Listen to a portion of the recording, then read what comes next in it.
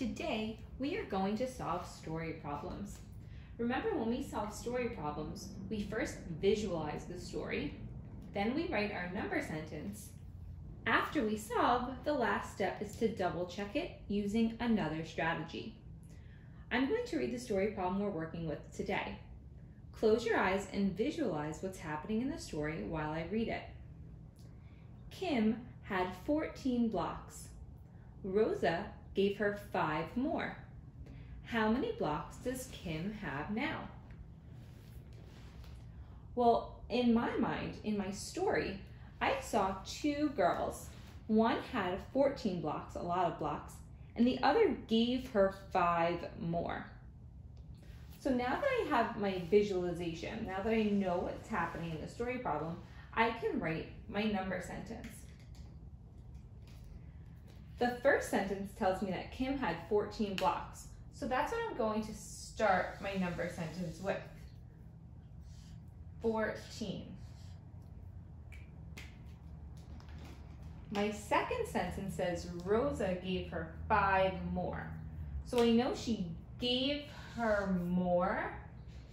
So I know I'm adding, and I know she gave her 5. So plus 5. And it's asking me how many blocks Kim has now. Equals blank, because that is what we're solving for. Now that I have my number sentence, I can choose a strategy to help me solve. The strategy that I'm going to choose is drawing a picture using 10s and 1s. I'm going to start with the number 14.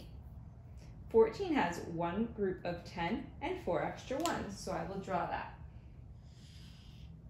One group of 10 and 4 extra ones.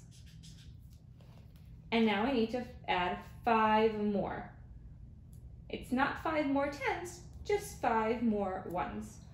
So let's do 5 more 1s. 1, 2, 3, 4, 5.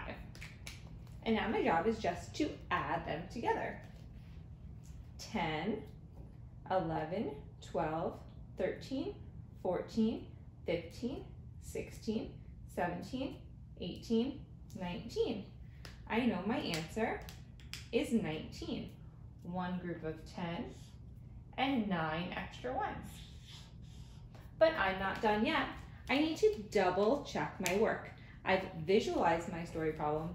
I made my number sentence and solved it, but now I need to make sure that I've solved it correctly by checking it. I'm going to check my work by doing a counting on strategy. I'm going to start at the number 14 and count on 5 to see if I get the same answer, 19. 14, counting up. 15, 16, 17, 18, 19. I counted up 5, I got 19 as my answer, and my work is correct. I have double checked it using a different strategy. Today you're going to solve the 2 story problems on the slides. You can click on the button to hear them read out loud to you.